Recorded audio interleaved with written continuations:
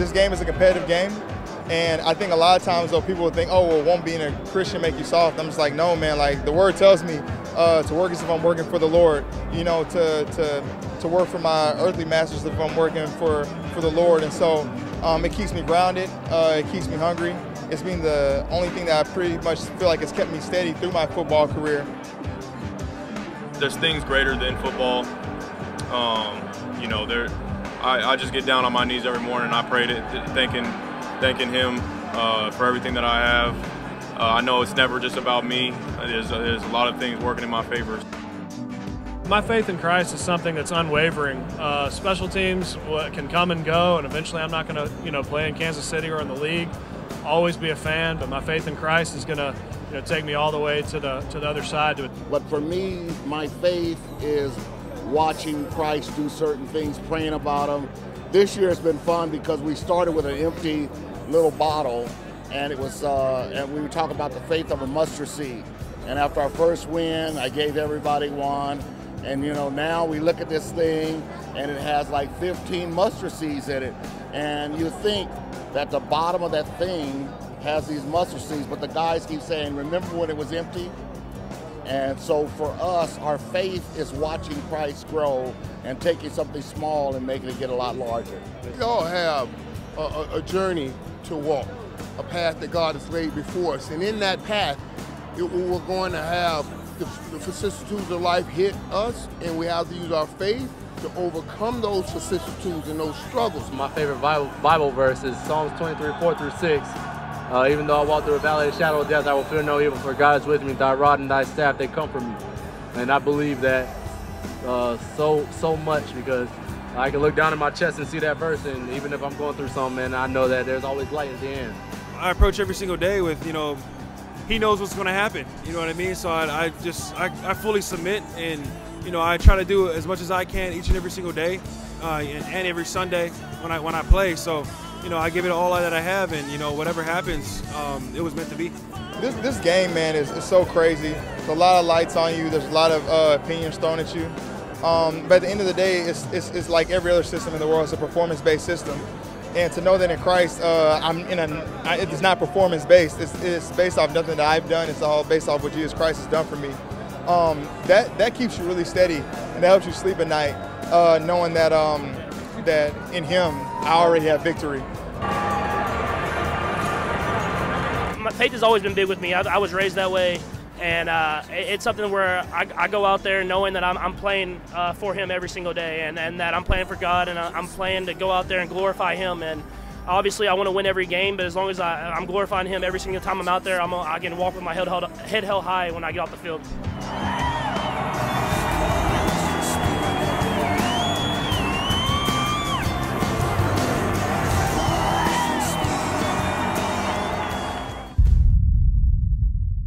Well, I guess there's something going on today, like a Super Bowl or something. So for those of you who have a team still in the hunt, congratulations, well done. How many of you guys are rooting on for Kansas City? Yeah? How many of you are rooting on for the 49ers? Well, there's a few of you. How many of you are rooting on for the commercials? Yeah! And how many of you are all about the halftime show? There's a lot of lying hips in here, I think. You'll get it later.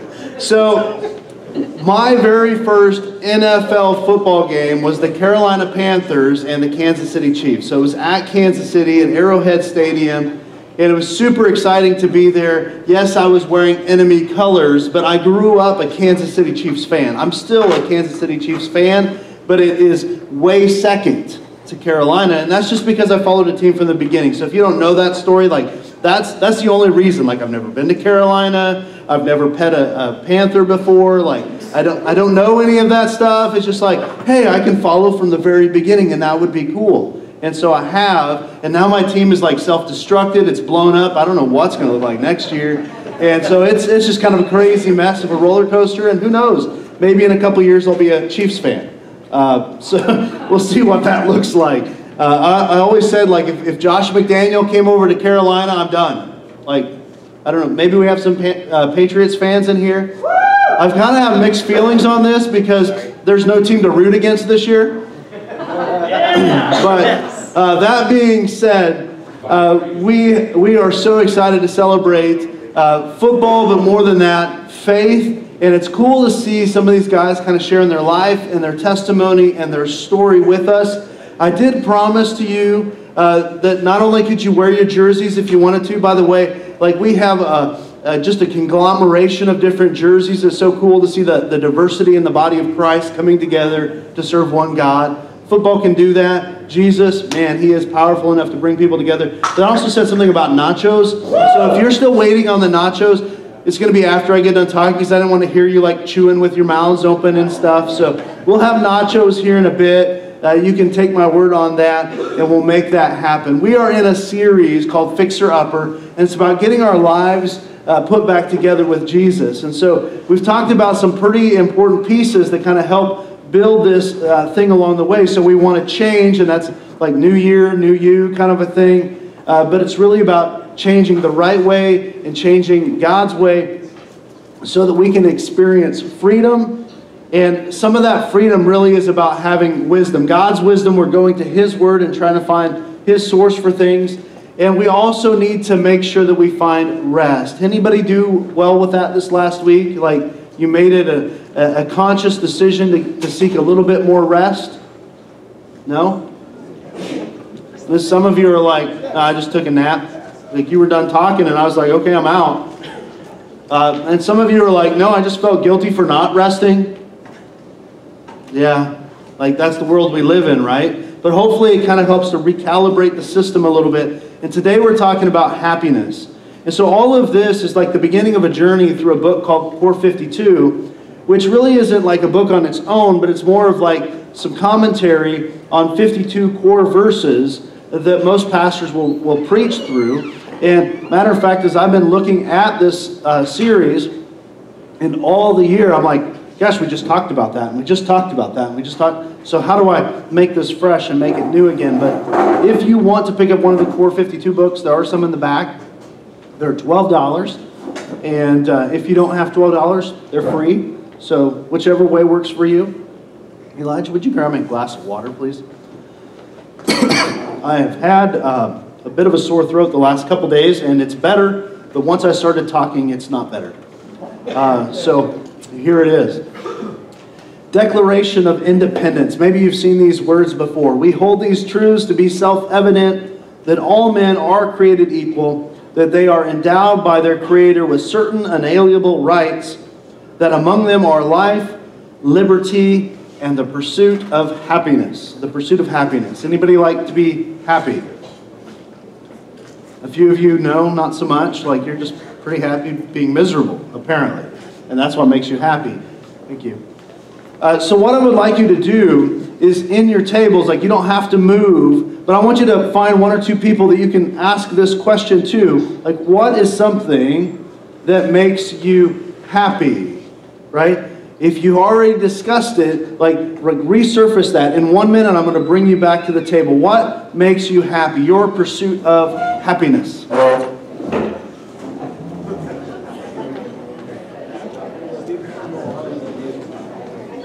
All right, let's shout it out. What are some different things that make you happy? Not all at once, though, because then I'll just hear like, ugh, right? What's something that makes you happy? I said not all at once. What's the deal? I heard something over here. Grandbabies. Cooking?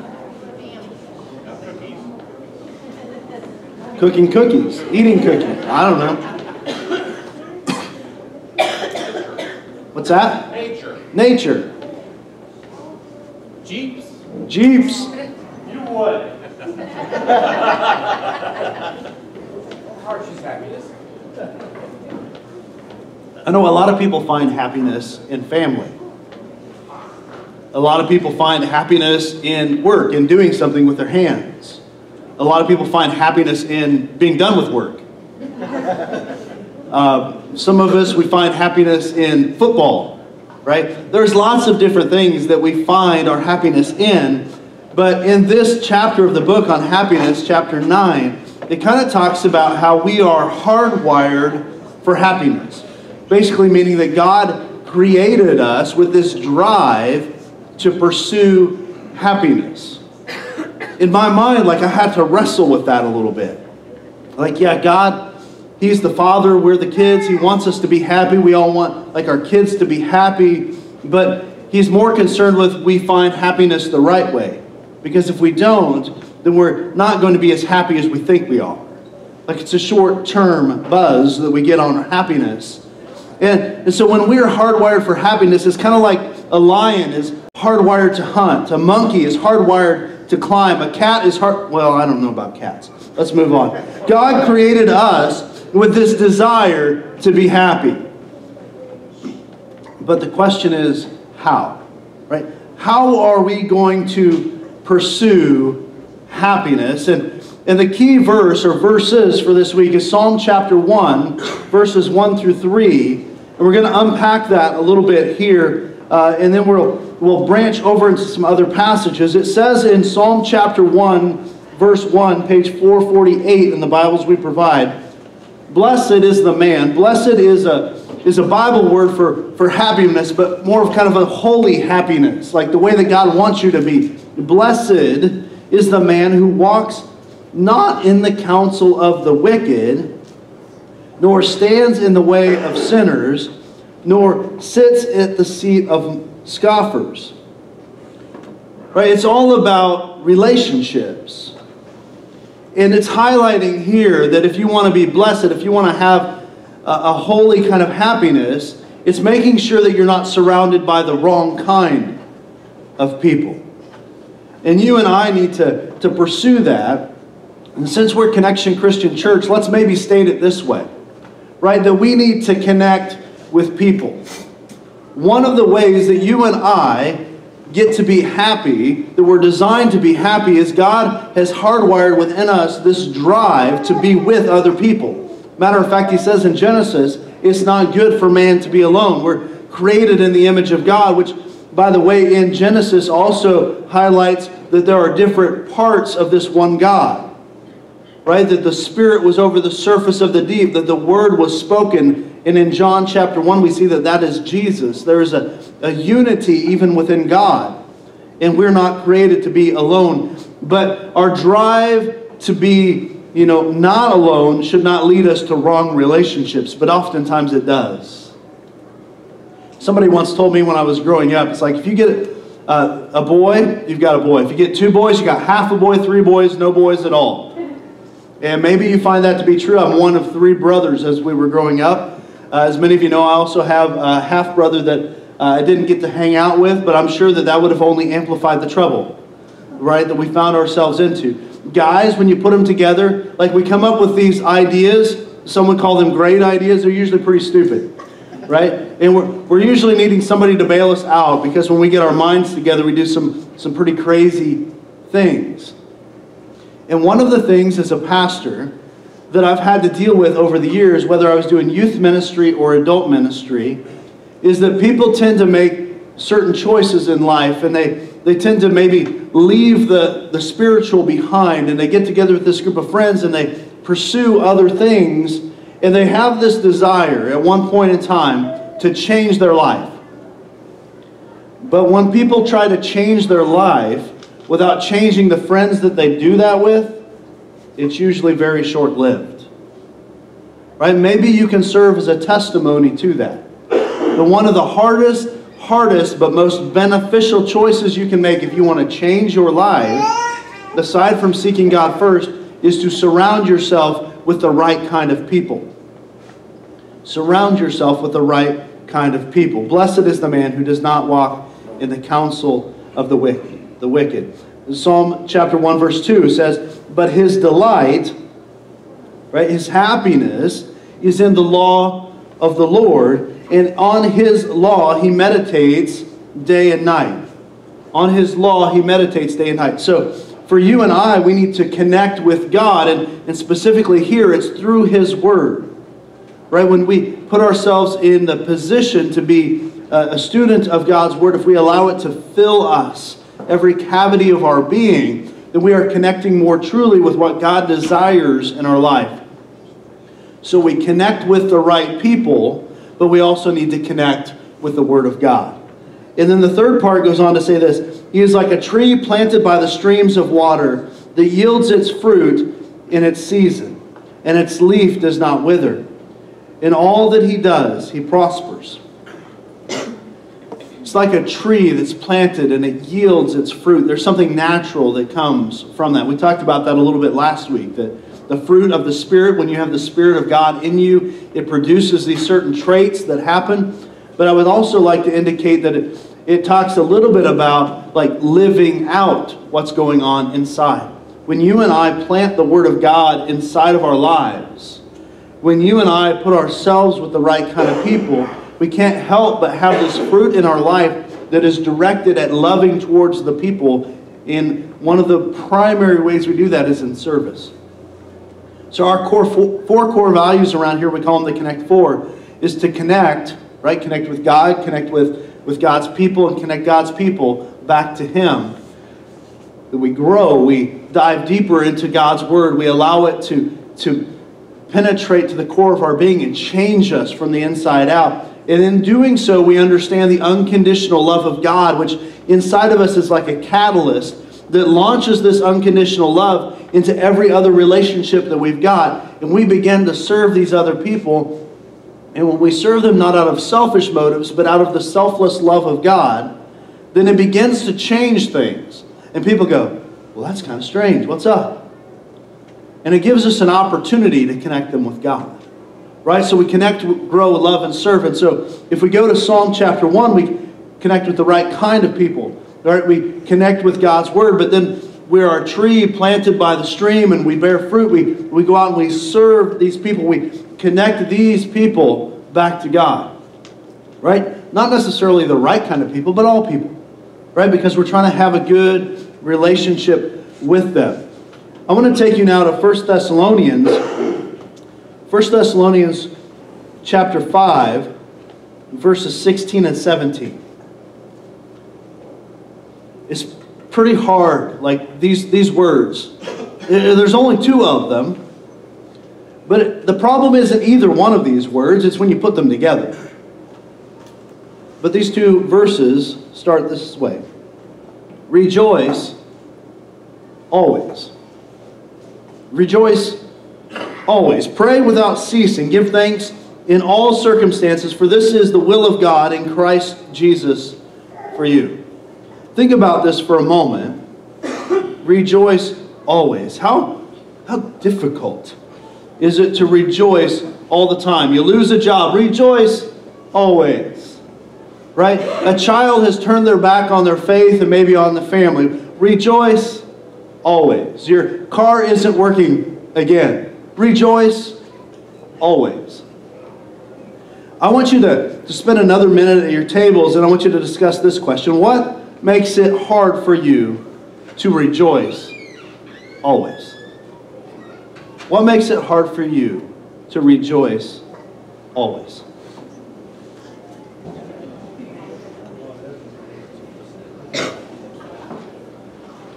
All right, what makes it hard for you to rejoice always? Stress. Being Sick. Anybody else? Worry. Other people's attitudes, but never our own. Impatience. There's so many things that make it hard to rejoice always, but I think that there are a couple of keys that come after this that kind of help to put us in a right posture. It says pray continually. Right, so we can rejoice always because we put ourselves in a posture of submission to God. Right, there's a lifeline connected to God. We pray continually. This doesn't mean like when you get up and when you go to bed. It doesn't mean like before each time that you eat or when somebody's driving you insane or when the wheels fall off of the bus or whatever. Right? This is an ongoing lifestyle of prayer. And when we stay connected with God, guess what? It puts us in the right posture that we can be joyful always. Another thing that it says is give thanks to God in all circumstances. right? That you and I have an attitude of gratitude. That whatever's going on, we can appreciate what God is doing for us. And you know what? It may be rice and beans for the 5th night in a row, but God, you have provided rice and beans. Thank you, there is a meal to eat, right? There is always a way that you and I can bring back this gratitude. And the opposite of that is when you and I just take things for granted, right? We think that we deserve things. We think that, and commercials are telling us this now. Product lines are telling you, you deserve this. I think one of the kids had a Dr. Pepper, or one of the kids had a Dr. Pepper the other day. Right at the top of it, it said, you deserve this, right? So after all, like, hey, I deserve it. I might as well have 3, whatever the case might be. But you and I need to change that attitude for one that puts us in a proper posture with God. We appreciate what He's doing. We put God first. Seek first the kingdom of God and His righteousness, it says in Matthew chapter 6, verse 33. Right? So we put ourselves in the right place, and then that establishes the priorities that kind of flow down from that, and that perspective gives us tons of ammunition. But I want to take you from 1 Thessalonians to James chapter 1. It's just a few pages down the line here. James chapter 1, page 1011. And James is writing to the early church who is experiencing great turmoil because of their faith. They're being persecuted, scattered, killed. It's ridiculous. And this is what he says. Count it all joy, my brothers, when you meet trials of various kinds, for you know that the testing of your faith produces steadfastness. And let steadfastness have its full effect, that you may be perfect and complete, lacking in nothing. Right? This is again about having perspective in life, that we realize that the difficult times actually make us better. Does that mean that you and I go, hey God, hook me up with some difficult stuff? No. Matter of fact, if you're praying for that, I'll pray for you. Right? We don't want that, but having a proper understanding that God is for us, who can be against us, right? That God works out all things within us who believe and are called according to His purpose, that we are going to be okay. God is first, and now I'm second, and now that I have the priorities right, I can begin to look at the perspective that I'm going to grow through this. Like, God's got my back. It doesn't mean that I'm going to miss out on the storms of life, but that God is going to see me through. Now, I bet that if we took time to pause and think about some of the difficult things that we've had to endure, right? Maybe you've lost someone close to you. Maybe there has been a financial hardship in your life, right? Maybe you've gone through a divorce. Maybe there's been something else that has just really rocked your world. And if you look back on that, on this side of things, you can go, wow, I'm so much stronger or better or smarter because I've lived through that thing. Now, I don't want to go back and repeat it, but I'm better for having done that. Right? It's proper perspective. And guess what? Whenever you and I we can look back on those kind of things and get this right perspective, and we know that by right priorities, God is first, then that means every other time that we face difficulties, this isn't an easy thing to do, but when we face those difficulties, we can rejoice always. We can have joy in our trials because we know that God is for us. Because we know that God will get us through that. And because we know that our hope is not anchored in our situation that we're dealing with right now. Right? But it stretches way farther than that. One of my favorite video testimonies from the NFL actually happened during a live press conference. I don't even like the team. It's from the Jaguars. Like, they're the enemies. They came out the same year as the Carolina Panthers. And so, but there was a quarterback. Maybe you know his name, Nick Foles. Nick Foles played with the Philadelphia Eagles in the Super Bowl. right? Because Carson Palmer was injured and he went out and he led his team to victory. He was the MVP, but he was still second in command to Carson Palmer. And so he went to Jacksonville where he could get the starting position, and he got injured. And so then there's this whole Minshew mania, you know, the guy with the crazy mustache, and Gardner Minshew, he comes in and everybody is like crazy about him, and Nick Foles comes back from the injury, and this is a bit of his press conference. This is live to national media. This isn't a sidebar about his faith. I want you to listen in on this. Though, week after week, not playing, you're a football player. You're watching this young kid go out, this Minshew mania is going crazy. I know you're a man of faith, and I know you're trying, but you're also human. I mean, ever any doubts coming up in your mind? Did you go through that? Or? No, that's where, you know, right when I felt this thing break and I was going into the locker room, I just realized, God, this wasn't exactly what I was thinking when I came to Jacksonville. Obviously, you come here and you want to create a culture and impact people, but at the end of the day, I was like, God, if this is the journey you want me to go on, I'm going to glorify you in every action, good or bad, and you know, I still could have joy in an injury. And that's people hear that and say that's crazy, but it's like when you believe in Jesus and you go out there and you play, and that changes your heart. And you only understand it when, you know, that purpose in your life, just like when I hoisted the Lombardi trophy. The reason I'm smiling is my faith was in Christ in that moment, and I realized I didn't need that trophy to define who I was because it was already in Christ. And that's my message when I play. Same thing happens when I get injured.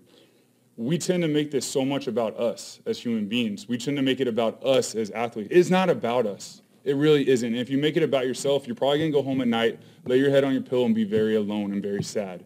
And then hopefully someday you can find that purpose in your life, because my purpose isn't football, it's impacting people. And my ministry happens to be the locker room. And I've been able still to get to know people, get to know these guys through an injury. Though I might not be playing, that is difficult from a fleshly perspective, but from the spiritual perspective, from my heart, I've been able to grow as a human being to where I feel like I'm at a better situation here as a person than I was before because of the trial I just went under. And I know that's a sermon in itself, but that's how I go through life, and the good Lord's been there to, you know, it's not always about prosperity. I don't believe in the prosperity gospel. I believe if you read the Word of God and you understand it, there's trials along the way, but they equip your heart to be who you are. So when I step on the field, I'm going against a man in Frank Reich who's very similar. He's a guy that I admire more than anything. He's a guy that has impacted my life so much, and he's going to be on the opposing sideline. So that's going to be fun. I don't know if you caught it, but he said, I can still have joy in an injury. And he talked about even whenever he was hoisting the Lombardi trophy, the championship trophy of the NFL, the climax that most people are just chasing after as professional football players. And he says, the reason I was smiling was not because of the Lombardi trophy. It was because of my faith in Christ.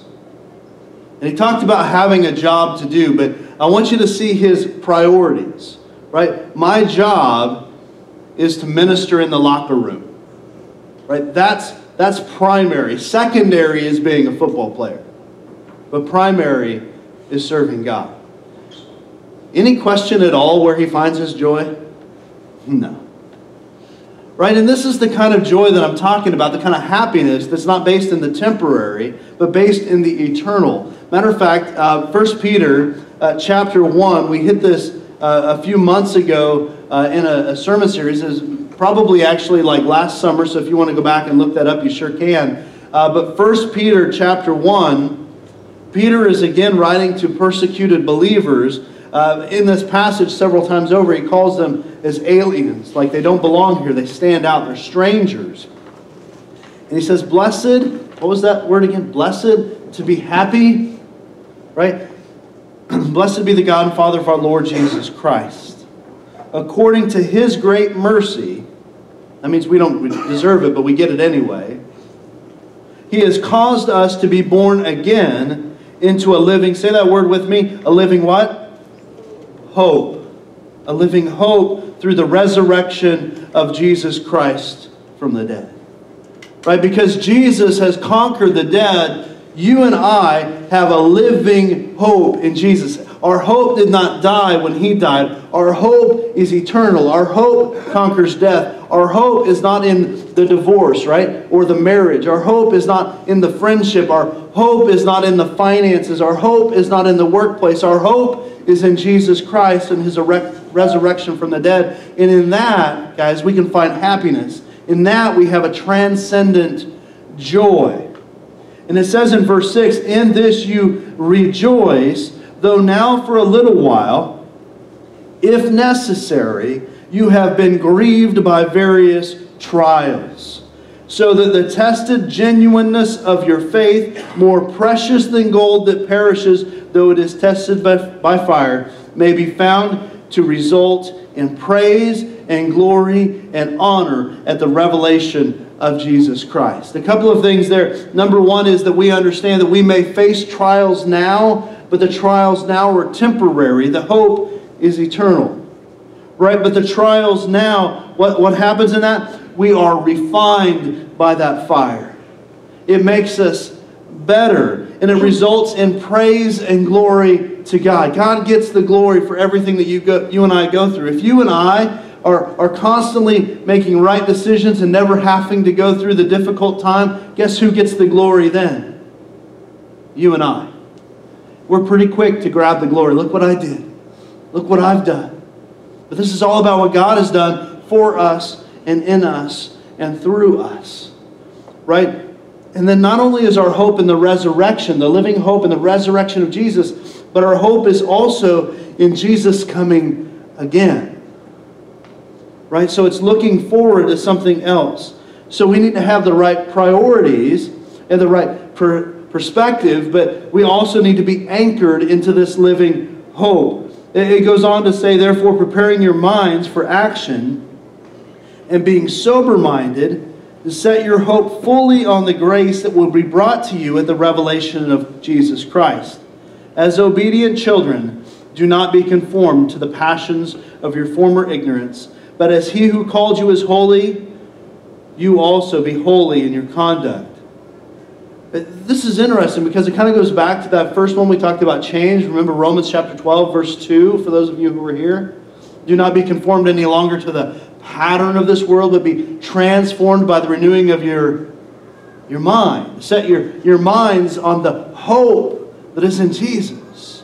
Right? This is where the transformation takes place. This is where you and I get to do crazy things like rejoice always. Or consider it joy when you face trials of many kinds, because our hope is eternal and not in the temporary.